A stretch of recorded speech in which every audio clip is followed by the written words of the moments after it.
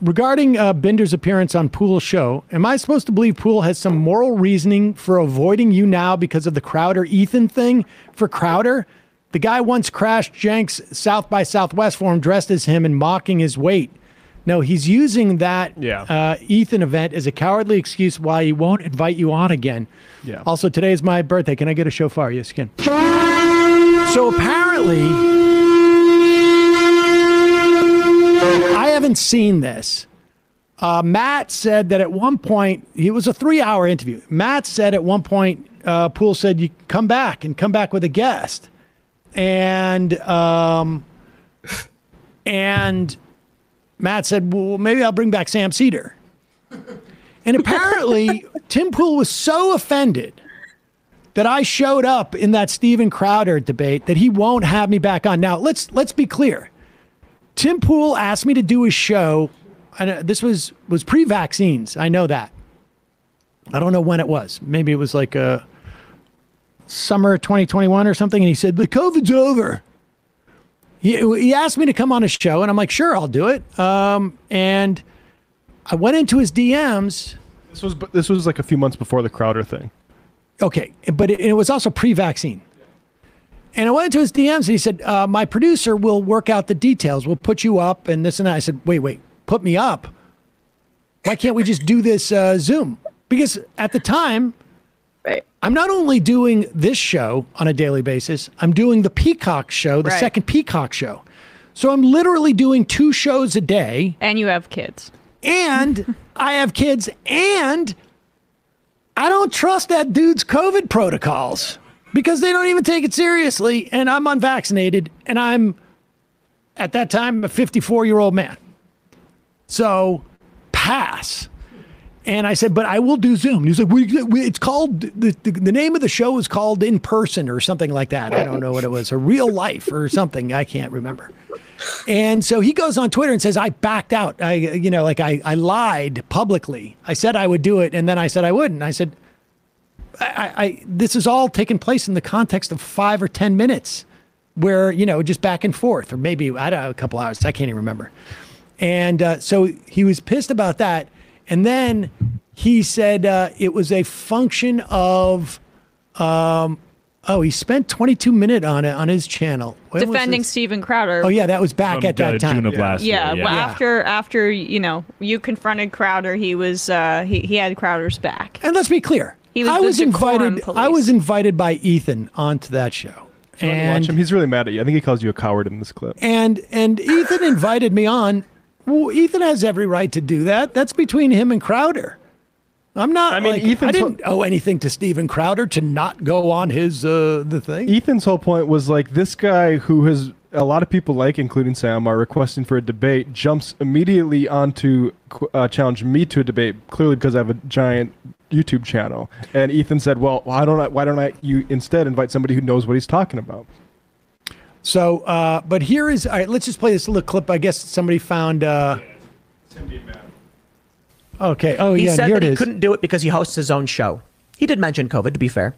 But then he turns it into this tweet where he's coming after me, implying we were unsafe when we followed every COVID guideline. We have hand sanitizer everywhere, and we were allowed to do the show as per normal guidelines. All right, pause it. Just to be clear, the guy is putting up the, my tweet says, presumably, and go into an enclosed, presumably airtight studio with maskless folks talking for several hours during a second wave of the pandemic. Now, at this point, he's down in D.C. In New York, we were having a second wave. This is 2020. So this was, yes, pre-vaccine, like the summer of 2020. Yeah.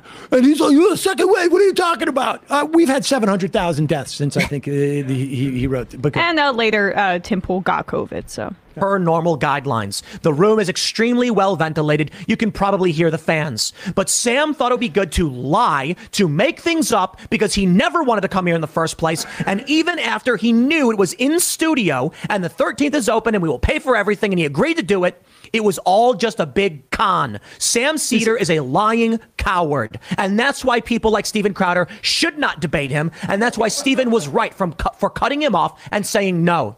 And Ethan Klein is damaging everything, making it all worse.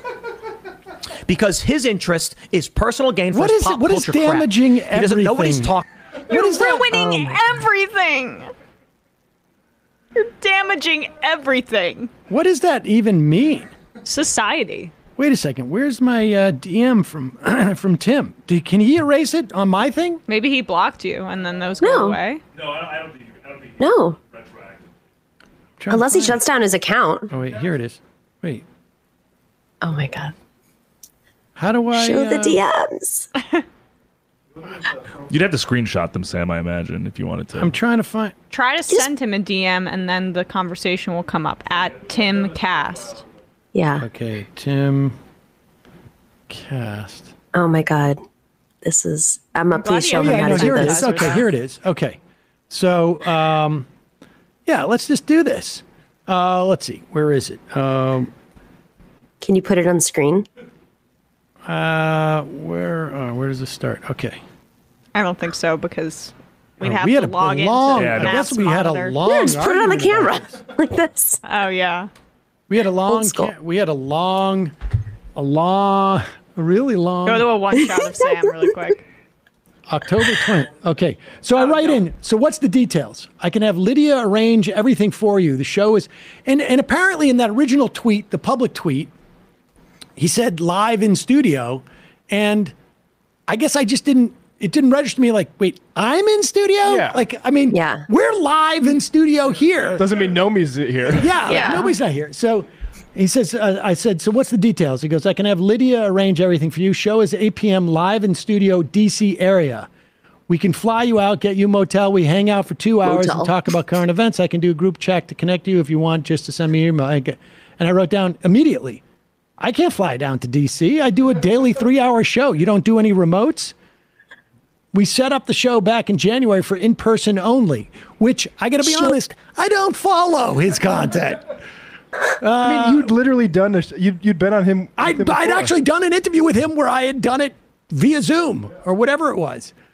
We don't have a way to connect everyone to a Skype call or display it. We've rejected some centrist and right-wing people for the same thing, so I take no issue if it can't be done.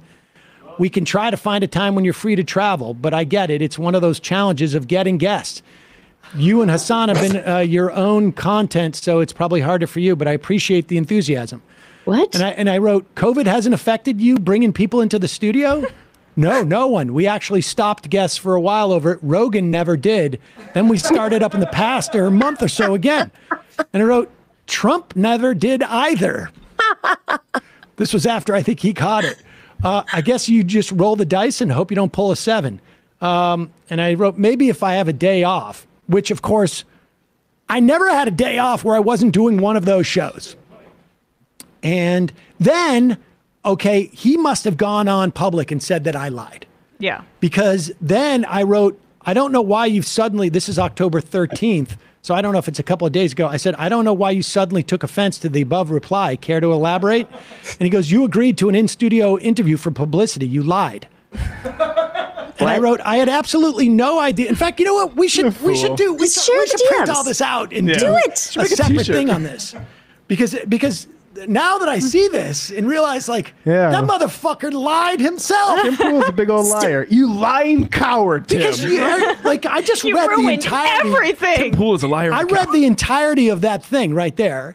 I didn't explicitly say I'm not coming in there for COVID, but I expressed some COVID issues. Oh my God. But I also said, like, I don't have the time to come down to DC, and he was perfectly fine with it. And then something happened where he went online and decided that I lied about it. And then I'm like, I don't know why.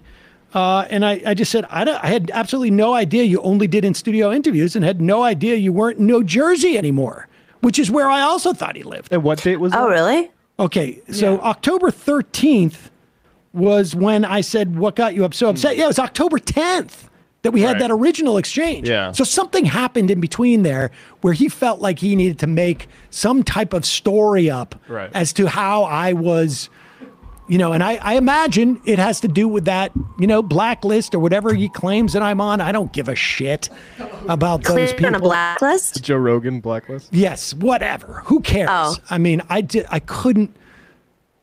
Other than think the you should opportunity to humiliate him or have him humiliate me, which, some people get off on that. I get on. That would be fun.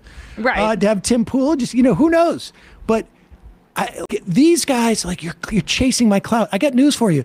There's very, very few people who watch their shows who would have even remotely any interest in what I'm talking about. As soon as I start saying, you should get vaccinated or you should wear a mask in certain situations at this point, oh, no way. I mean, it's just the case. Like, we have data. I know who I share. The top 10 shows I share, and it's nowhere even remotely close to Tim Pool or Joe Rogan or, Jimmy Dore, whoever. It doesn't matter.